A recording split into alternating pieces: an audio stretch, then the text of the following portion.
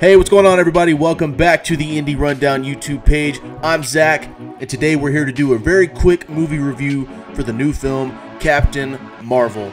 Now, for those of you who aren't superhero comic book fans, the synopsis is Carol Danvers becomes one of the universe's most powerful heroes when Earth is caught in the middle of a galactic war between two alien races. Now, this film was directed by Anna Boden and Ryan Fleck, two up-and-coming directors, and it shows in parts, because my first overall impressions of this movie is, it was alright, man. It was alright.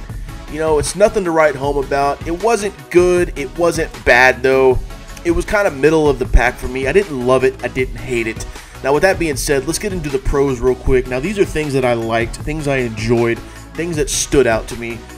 First off is Sam Jackson as Nick Fury. Loved the performance, loved the character. I was a little weary going in on how much screen time he would get in the finished film, but I was surprised, man, because he's pretty much a main character in this movie. I was pleasantly surprised. I enjoyed it. He had a lot of screen time, a lot of dialogue, a lot of action. It was kind of cool to see Nick Fury in his younger days, you know, before he turned into the Nick Fury that we know now, the cynical guy, the hard-nosed rebel against the government guy. So it was cool to explore a new side of Nick Fury. Phil Coulson, we got very little of him, but it was so refreshing to see him back on the big screen interacting with Nick Fury. I loved it, and I ate up every second of it. Jude Law was great. I loved the performance of him and Jan Rog. Spoiler alert, I didn't see that twist coming, him turning out to be the bad guy, but I enjoyed it. I thought it was very well written. It was nice to see them not waste him as a one-off villain this time, so who knows, maybe he'll stick around and come back.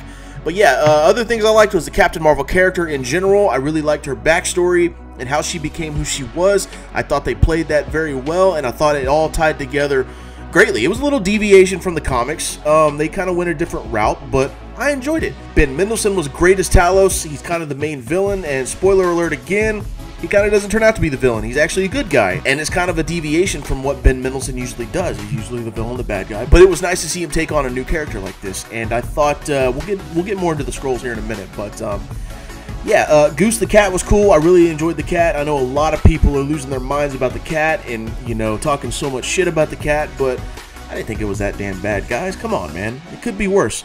But yeah, the last thing I really liked about this movie was the mid-credit sequence with Black Widow, Captain America, Bruce Banner, and James Rhodes. They're looking at the little pager, and she turns around, and there's Captain Marvel. So it's like, holy shit, what's going to happen with those guys? I cannot wait to find out what happens there, and all it does is just raises my anticipation level for Endgame. So those are the pros. Let's move on to the cons, the things I didn't like, the things I didn't enjoy.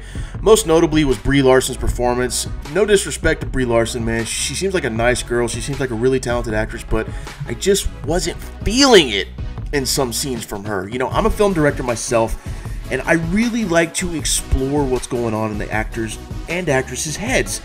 Getting inside, knowing the characters, getting the wheels turning, really delving into what makes this character tick. And I just really feel like, I don't know if it's the writing or the directing or her delivery, I just wasn't feeling it. There were so many scenes where I was like, come on, you're almost there, Brie Larson, just get there. Give me a little bit more, but I just wasn't getting it from her. It was very wooden dialogue delivery.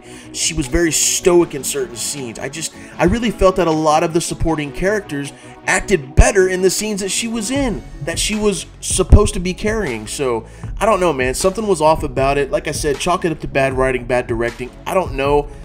But hey, we got what we got. It is what it is. No reason to lose your minds over it. Nothing you can do about it. One thing I didn't like was really the Skrulls twist, is how the Skrulls are really supposed to be good guys now. At least that's what they're saying. But I've thought a little more about it. And hey, Talos and his refugees, that's one little group of Skrulls, man. There could be other rogue Skrulls, evil Skrulls, somewhere across the galaxy or in another universe. So I'm still holding out hope for a Secret Invasion movie. So maybe they could just focus on a new set of Skrulls.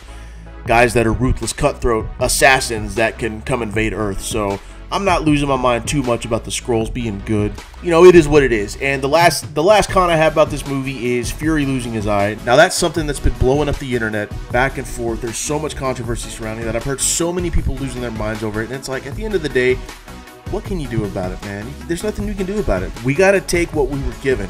Now, here's the thing. I was a little bit disappointed. It's not the way I would have wanted him to lose his eye, because I thought after all these years, he was probably in a huge, brutal war took a knife or took a gun right to the fucking face and lost his eye, you know, but oh no, he just gets scratched by a cat. And honestly, I was telling a buddy of mine when we saw this yesterday, it's like, it doesn't surprise me, man. That's totally a Marvel thing to do. It's like, you expect one thing and it's like, oh no, it's just a cat. It's like, oh, okay. Very underwhelming, but like I said, what can you do? But yeah, those are the pros and cons for Captain Marvel in my opinion. But overall, I think it's a solid addition to the franchise. It's a typical solo origin movie. I mean, I wasn't expecting to be blown away. I wasn't expecting Avengers Endgame caliber. I was just, my expectations were low, and I wasn't really disappointed. Like I said, it's middle of the pack. If I were to do my franchise rankings again, it'd probably be in the middle. So, not bad, not good. I didn't love it, I didn't hate it. That's all we need to know. But as far as ratings, I'm going to give Captain Marvel a 6 out of 10. So yeah, that's going to do it, man. Full steam ahead for Avengers Endgame. We got about a little over a month, and as we get closer to the premiere of Endgame, we're going to be doing a lot more in-game content, theories, speculations, shit like that. So subscribe to the channel if you haven't already. We're going to have so much more stuff coming out, and we can't wait to share it with you guys. But yeah, I'm Zach for the Indie Rundown Podcast. Follow us everywhere, Facebook, Twitter, Instagram. We're out.